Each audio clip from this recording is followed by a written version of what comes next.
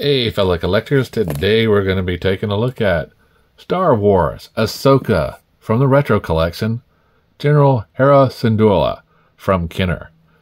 Now this is a retro line, so it's supposed to be simple.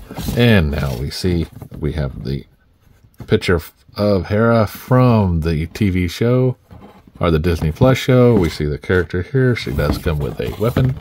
On the back, we see that it was inspired by the 70s line, and that also we have a bunch of other figures in this retro collection line.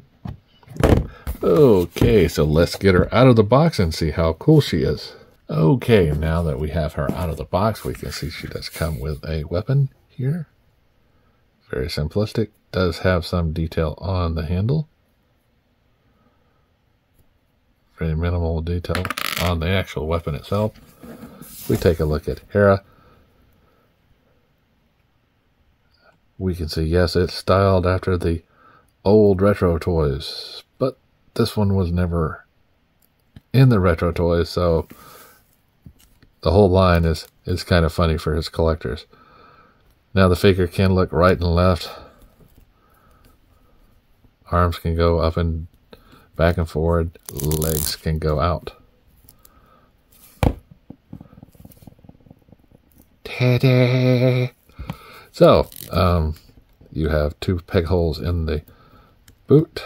The head cannot go all the way. We do see some detail painted in the back. Here is molded on also.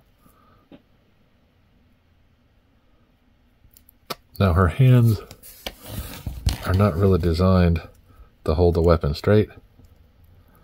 It does hold the weapon,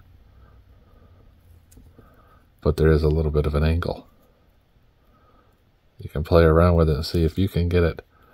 As far as I see, it's not never going to be straight in the lineup. Now, the reason why I would buy something like this is because of the Star Wars Rebel figures that I had before. Does not have a Hera or a Chopper. So, with the retro line, I was able to fill in that hole from the collection. I do have Kanan and Ezra from the lineup that came with extra other toys, and now I have these. So until next time, guys, like, subscribe, and keep collecting.